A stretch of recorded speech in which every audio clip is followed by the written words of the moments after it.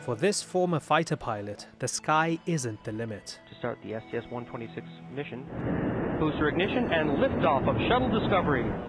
Given the chance to go up into space and see a world without borders, without divisions, astronaut Ron Garan, who fought in war, turned against all wars. Good morning and welcome aboard the International Space Station. The candy bar, and then...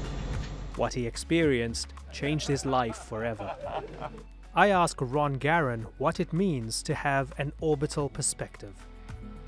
This is the InnerView.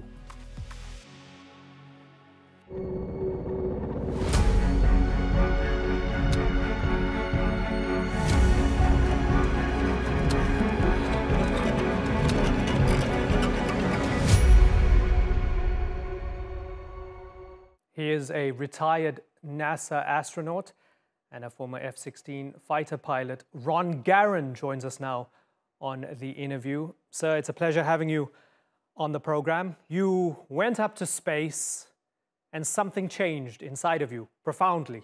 There was a feeling, a thought, and a desire to do things differently afterwards. Tell us what happened and how you processed all of it. Well, hi, Imran. Thanks for having me on. I appreciate it. Yeah, I think seeing our planet from the vantage point of space is a absolutely transformational experience.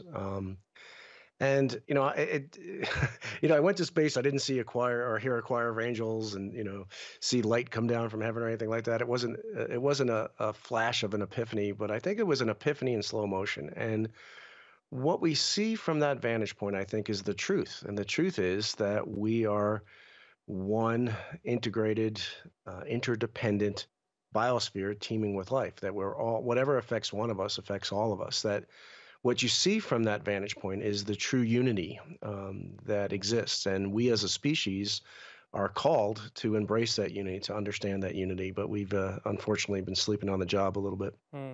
I remember Carl Sagan said that it has been said that astronomy is a humbling and character-building exercise.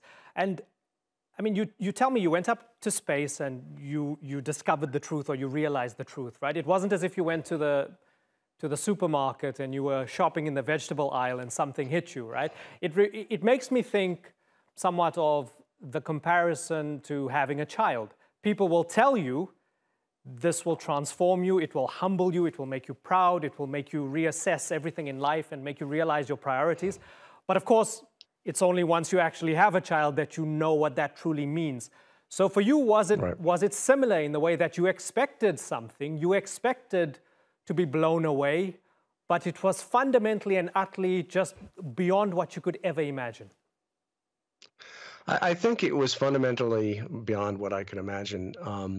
Eventually, like I said, it didn't happen in a flash. And I think you bring up a good point about, people who have children, is what is happening there. The reason why that experience is so transformative is because it's awe-inspiring. And I think whenever we're immersed in awe and wonder, the mind opens up and is more receptive to seeing what's right in front of us.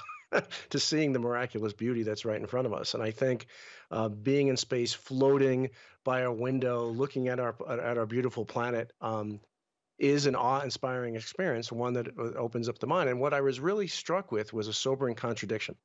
A contradiction between the indescribable beauty of our planet on one hand and the unfortunate realities of life on our planet.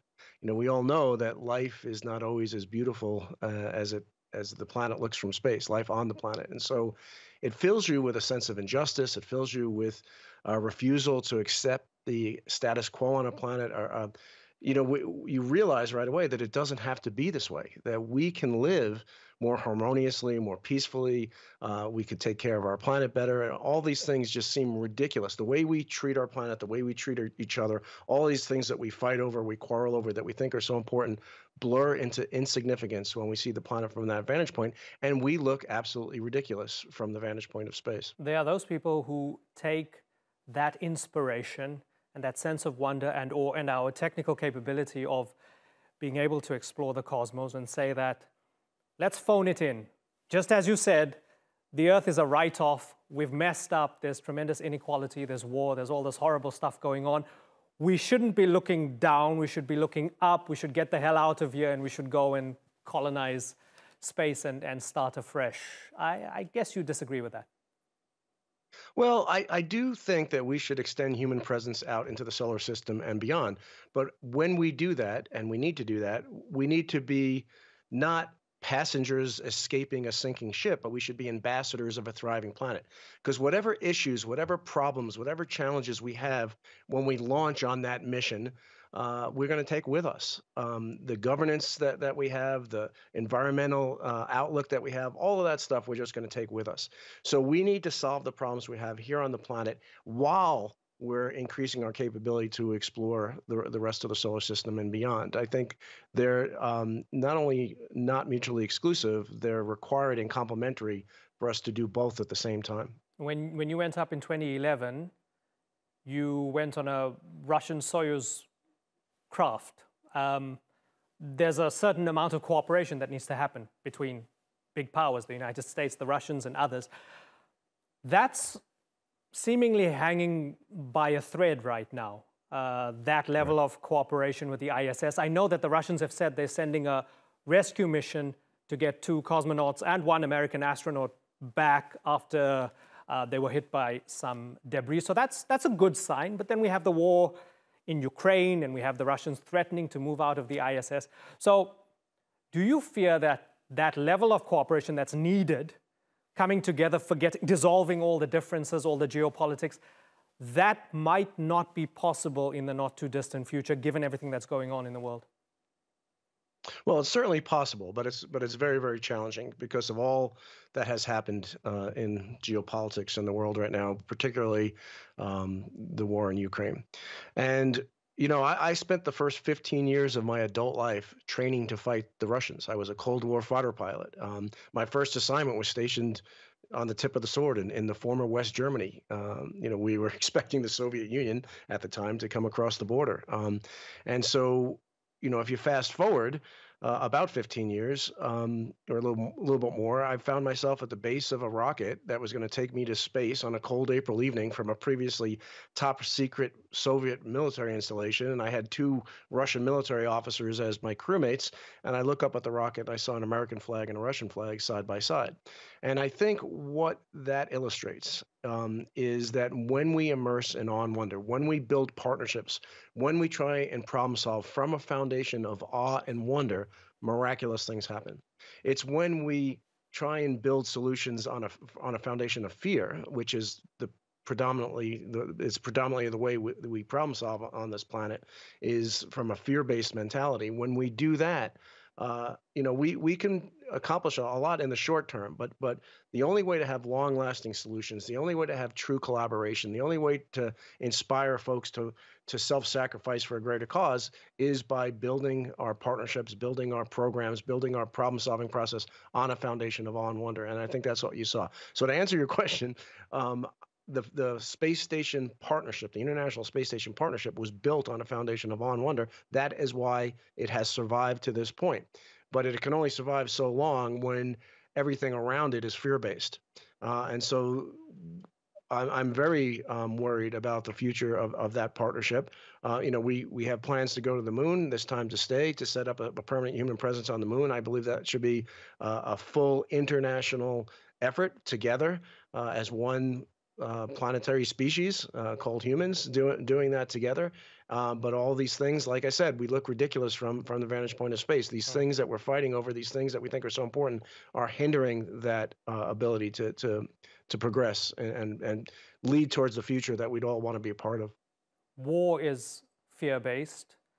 All our petty hatreds, our tribal hatreds, our political hatreds, religious hatreds, all of these things perhaps pale into insignificance when you're up there looking at the Earth from that distant vantage point.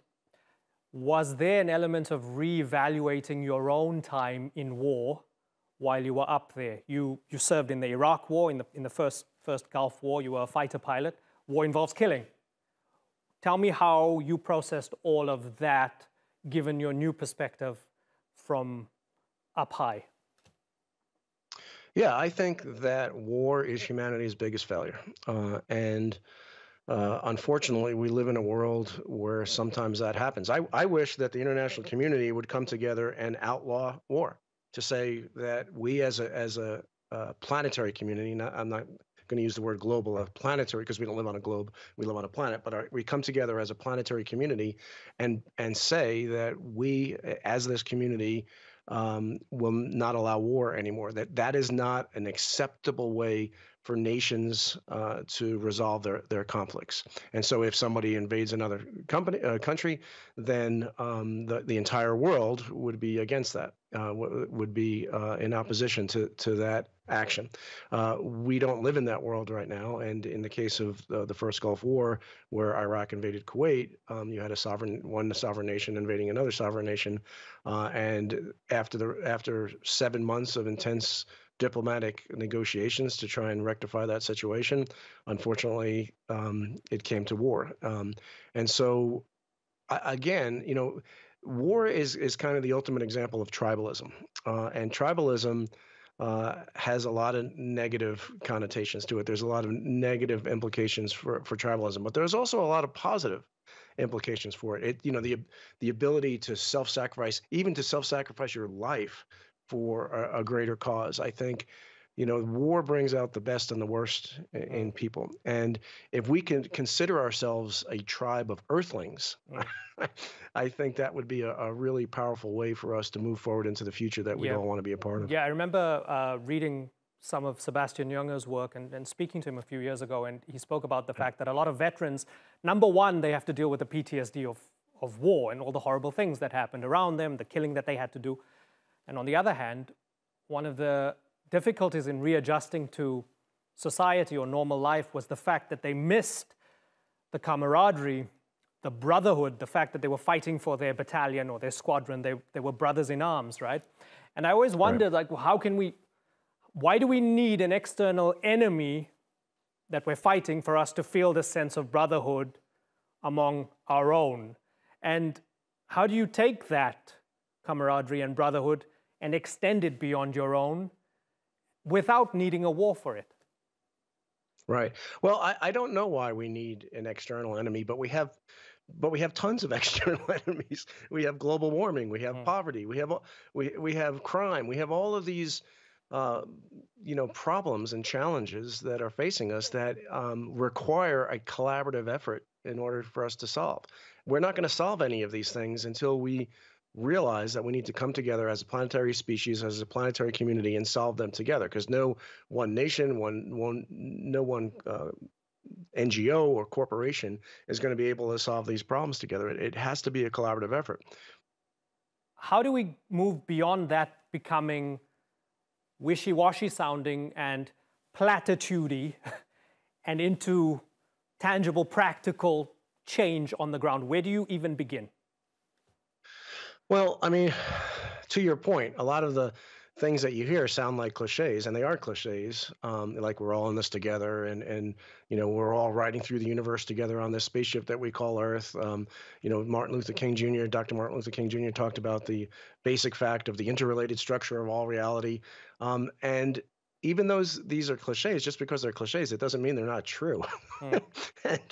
And we really are all in this together. And what does affect one of us affects all of us.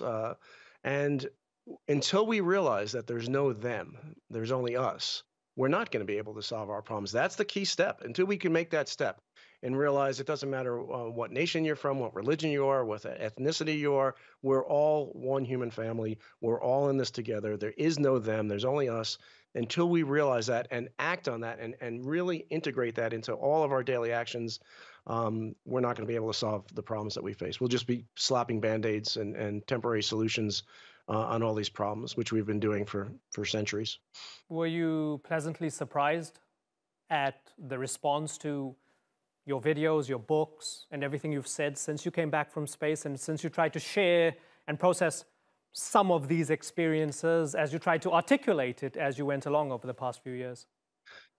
Yeah, I am very happy that it's resonating with a lot of people, because I believe that truth resonates. And when people hear the truth, even if they can't fully understand what the person or the writer or the filmmaker is saying, it resonates on a deep interpersonal level. And I think that's what we're seeing, because there's so much noise right now. There's so much, falsehoods. There's so much deception in the world right now. And I think we are, evolution has given us the ability to resonate with truth. Yeah. And I think that's what we're seeing is when Right. you have undeniable, uh, you know, incontrovertible truth that you're presented with, it resonates. Yeah, and the internet is a meteor shower of, I can't swear on this program, I guess feces, right? I mean, there's just a lot of, there are terrible things on the internet. Yet, something like the latest Big Think video, which featured your work, your words, that bubbles up. The algorithm sometimes allows some good things to bubble up.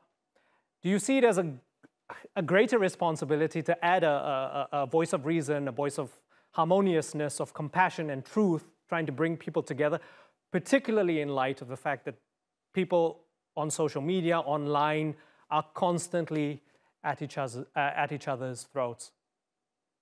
Yeah, I think some of what we see on the internet is intentional. It's intentional being propagated by folks who are trying to make money, right? And so, but a lot of it's just the nature of how the internet was designed, and the algorithms are designed to give us what it thinks we want. And so, what that ends up doing is put us into echo chambered boxes where we're just hearing things that the algorithm thinks we want to hear. And so, all of us have experienced this. We see people that we're close with, family members, close friends that share opinions on the internet that we can't believe or can't understand or can't fathom how they could possibly think that way. And we have to have a little bit of empathy in those cases, because a lot of times the reason why they're doing that is they're not seeing the same stuff in their feed as we're seeing in our feed. And the things that they're being bombarded with are not the same things that we're being bombarded with. And so one of the first steps to be able to solve this problem is to not be part of the problem. And so we can't really control what we're being fed, but we can control what we share. We can control what we're putting out into the world. And so it's really important on us to really fact check, really do some due diligence on anything we put on the internet. And if you read something on the internet and you feel yourself clenching up, you feel your blood pressure going up, you feel your heart rate going up, you feel yourself getting excited, you're being manipulated. The algorithm is manipulating, and you need to realize, instead of just hitting the share button, realize, okay, I'm being manipulated right now. Let's see what's really behind all this. Don't believe everything you read on the internet, especially if it's attributed to me, said Abraham Lincoln or Mahatma Gandhi or someone like that. Exactly.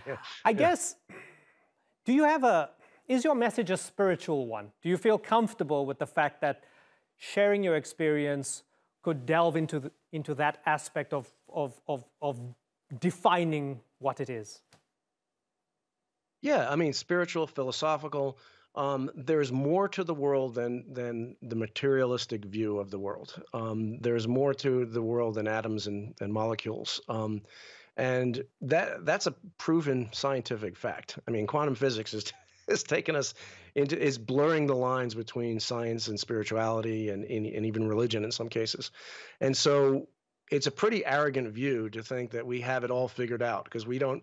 The universe is infinite. And so we're never going to have it all figured out, no matter how much we discover.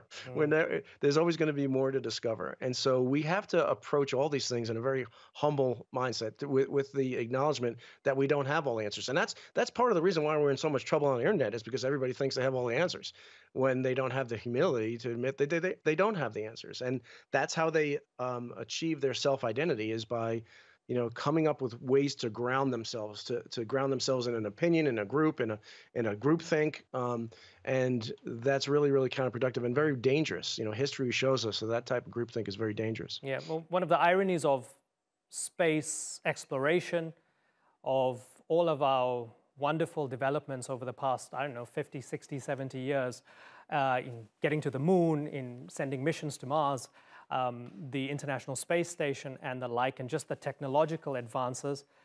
One of those ironies is the fact that all of this was born out of a Cold War between the United States and the Soviets, right? So you have this arms race.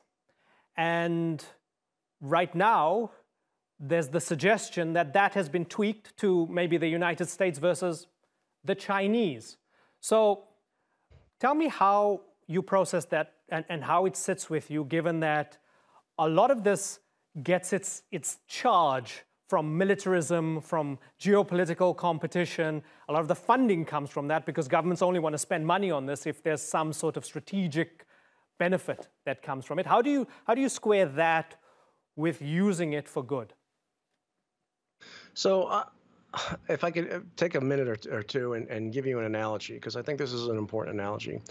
I think that a lot of what you talked about, the militarization, beating the swords into plowshare mentality that led to the space program, I think that is kind of the first stage of a rocket. So imagine humanity is on a rocket, right? And this rocket is launching, and it takes incredible brute force to lift the rocket, and on the rocket is a superorganism that represents all life on Earth, not only all life that presently exists, but all life that will ever exist.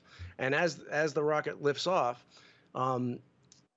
tremendous brute force. All of the, dynasties and dictatorships align and fight, and technological advancement occurs because of this competition. The First World War leads to radios and airplanes, and the Second World War leads to nuclear power and solar power, and the space race leads to computers and everything else. And all of this brute force gets us off the launch pad. But rockets launch in stages, right? And so you have the first stage and the second stage and the third stage.